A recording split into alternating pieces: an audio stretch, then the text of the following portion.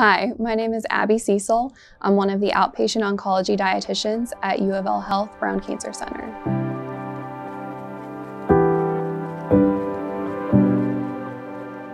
My family has an extensive history of cancer, and for me the most impactful was when my dad was going through treatment for head and neck cancer while I was in college, kind of when you're deciding what you want to do with your life. So watching him lose so much weight and really kind of waste away right in front of me due to a loss of appetite and taste changes and painful swallowing, hearing from him and my mom about his experiences at the cancer center and all the challenges he was enduring, that really stuck with me and made me pay attention more in my nutrition classes and kind of sparked an interest and eventually led to me going into the field of dietetics as my career. As dietitians, we provide nutritional counseling, medical nutrition therapy, and nutrition educations to all the patients at nutritional risk throughout the continuum of cancer care. For us, this typically means helping patients to manage nutrition-related side effects such as nausea and vomiting, loss of appetite, taste changes, to prevent any significant weight loss and the subsequent malnutrition.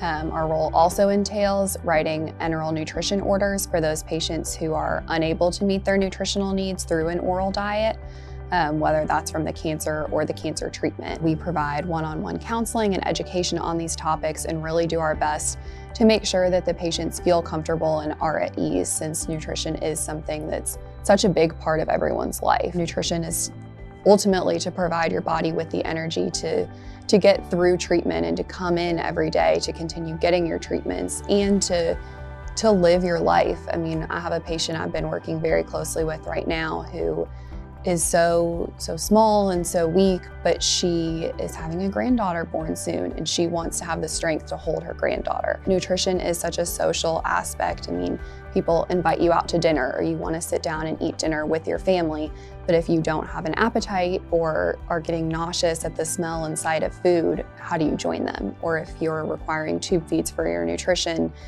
you feel like you're kind of on the outside watching your family sit down to dinner. So we do come up with strategies to help patients work through that, whether it's coming up with meals that may not have as strong of a smell that the patients may be able to tolerate sitting and eating with their family, or giving ideas for blander foods or higher calorie foods or whatever it is to meet their needs. We do our best to make sure that nutritional deficits aren't occurring in the first place, but that some of these symptoms aren't affecting their mental well-being and the social aspect quite as much as they otherwise might.